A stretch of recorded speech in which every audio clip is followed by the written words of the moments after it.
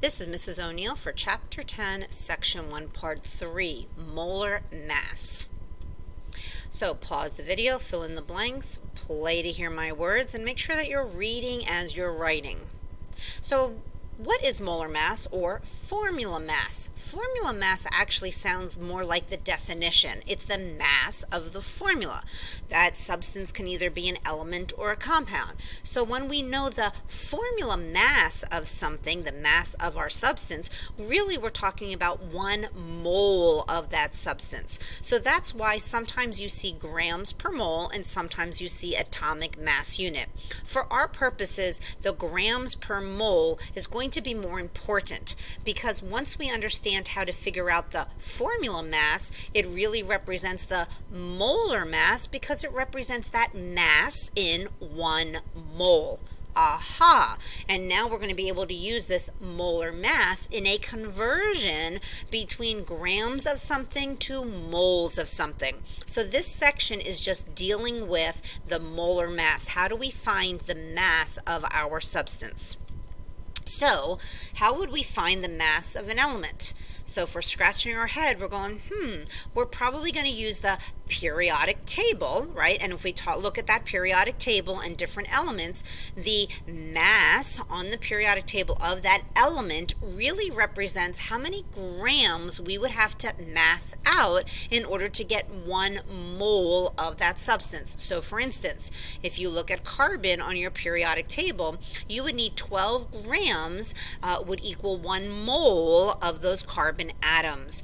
For sulfur, you would need 32.1 grams of sulfur in order to have 1 mole of those sulfur atoms. And then here's mercury. Remember, mercury is the liquid metal at room temperature. And here we have some iron. So I like this picture as well because it shows you the inside. What do those atoms really look like on the inside of those solids? And liquid, right? Mercury is a liquid.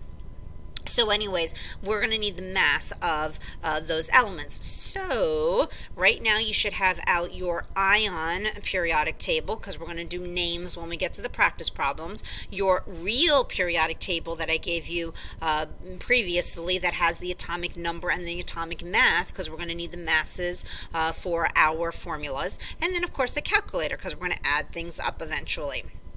So hopefully you paused, you got all that information, and now let's look at these examples. So can you find K, Mn, and O? These are 3 elements. How do I know that? Well, I see them having 1 capital letter in each of the formulas. So I know that I'm talking about atoms. So remember we talked about particles, and because I'm talking about elements, I'm really talking about atoms. I will tell you that I usually round to 2 decimal places. So if you're looking at your periodic table, some masses give you 2 decimal places, some give you 3, some even give you 4. I usually just round to the 2nd decimal place. So hopefully you found potassium. K is for potassium, and I got 31.10 grams per mole. That would be rounding that mass on your periodic table to 2 decimal places. Remember, decimal places is just 2 numbers after the decimal point. Mn is manganese, and that's 54.94 on that periodic table of yours. And O is for oxygen, and I'm going to give that a 16.00. So make sure to pause, and I believe there's a spot in your notes to fill this out. Okay, so the mass of an element is pretty easy to figure out. I'm going to look at that periodic table, and however many mass, the grams that are on my periodic table, that's how much I would have to mass out to get 1 mole of that element. But how would we find the mass of a compound?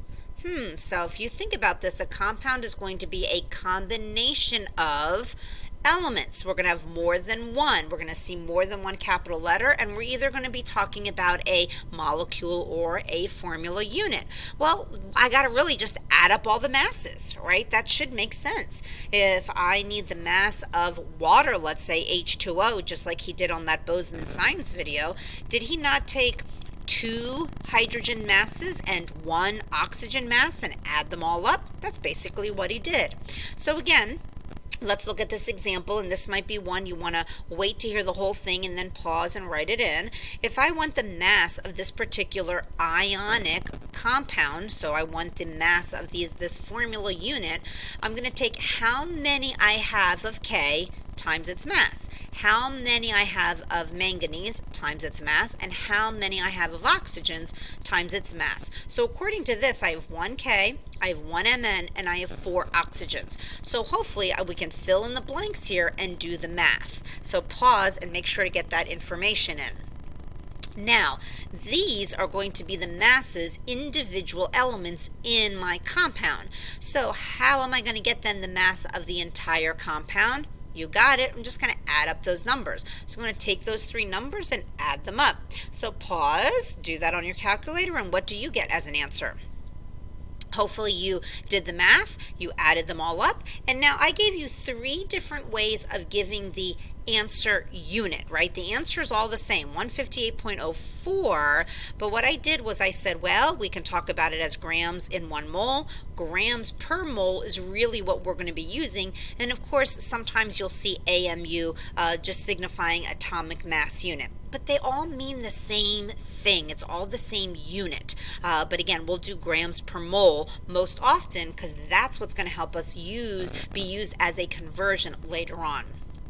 All right, so example number 2, find the molar mass of, phosphorus trichloride. So if you notice, the first thing we need is the formula of the substance. We can't do anything without a formula because we need to know how many of each element is in my formula, whether that be an atom, an ion, a molecule, or a formula unit. Now in this case, since it starts with phosphorus, it's going to be a molecule. So can you scratch your head? You don't even need your ion sheet for this, right? This is one that you're going to just use those prefixes to help you how many of each. Hopefully in your head you're thinking, oh, phosphorus 1 and trichloride would be 3 chlorines.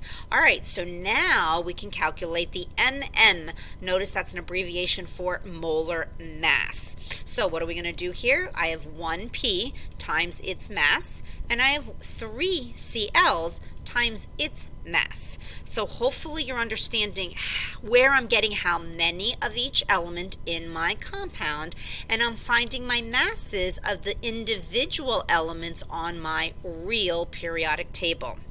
All right, so from that, well, again, those are the masses of the individual elements, but I want the mass of the whole compound. What am I going to do those 2 numbers? You got it. Add them up. So again, pause, see if you can do the mathematics. Hopefully you paused and got an answer of 137.33 grams per mole, and that's how we write grams per mole, G/mol. All right, now before we do number 3, this one's a little trickier. First, we need to figure out how many of each element is in this compound. Now, why is it tricky? These gosh darn parentheses. So again, just listen first, and then you can pause and make any notations on your margins in your packet. All right, so if we look at Al, which is aluminum, there's 2 of them. That's actually pretty easy, right? You can kind of look there and say, yeah, I got 2. But if we're looking at this guy, we have 2 elements here. We have sulfur and the oxygen.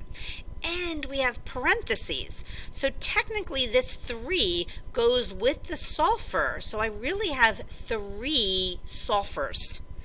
But this 3 also is going to go with the oxygen. And 3 times 4 gives me 12 oxygens. So at this point, you might want to pause, maybe rewind, maybe re-listen to that, but make sure you're understanding how those parentheses work and how we're getting how many of each element in this compound. And you might want to, again, you might want to jot that down, maybe making yourself some arrows to make sure you're understanding that that 3 goes with the sulfur and it goes with the oxygen, and we're multiplying it out. All right, so hopefully at this point you're having that better understanding of how to find how many of each element in that compound. So now I can ask you the formula mass. So I asked you for mass, molar mass and formula mass. It all means the same thing.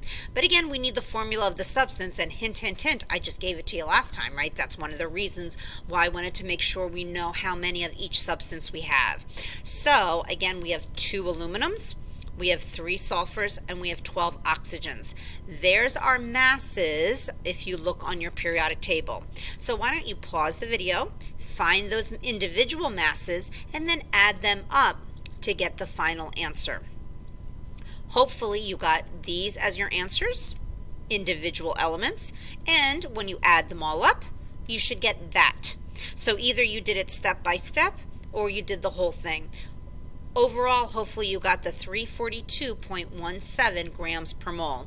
And what does this really mean? This means that if I want a mole of this aluminum sulfate, I would need to mass out 342.17 grams. And again, we're going to use this grams per mole as a conversion later on. So if we look at all these are all compounds. And again, they're showing how much mass I would have to mass out in order to get 1 mole of sugar, 1 mole of mothballs, and 1 mole of water. So 1 molar mass is shown for each of these 3 molecular compounds. How can you know they are each containing Avogadro's number of molecules? Well, if I told you that they're all 1 mole equals Avogadro's number of particles, and in this case those particles are molecules. Okay, so again, there's going to be this relationship between grams and moles and Avogadro's number. All right, so practice problems. There's a chart, correct? And I want to know the mass of 1 mole of the following compounds, but also give the name. And I shouldn't say compounds because I see C for carbon, and that would be an atom. All right, so I need the formula mass for all of these and try to give it the name. And that's why I had you take out your ionic periodic table as well. So pause the video. If you need to show your work for yourself, that's fine. You can either do that in the margins or on a scrap sheet of paper or where you put the bookwork, but I just need the answers. So hopefully at this point you paused the video. You did at least, actually you should have done them all, because right now I'm just going to show you the chart that's all filled in. So hopefully you got these as an answer. So pause and double check your work. So one thing to look at is number 1, I went to 2 decimal places. The other thing is all the units are grams per mole, and of course your names. Make sure that the names are as is, otherwise it is wrong. Okay, so make sure that those all match up. And again, if you're having trouble or not understanding where these numbers come from, or if you're slightly off, you might want to touch base with me or somebody else in class one day soon. All right, so let's see if we can do a little bit of quiz. I believe there's 3 questions here, but it deals all of this section. So pause, read, and can you answer? Hopefully you got that. That was in the very, very beginning when we talked about the paint and the birdseed and the nails. Number 2, again, pause and make sure we're understanding this.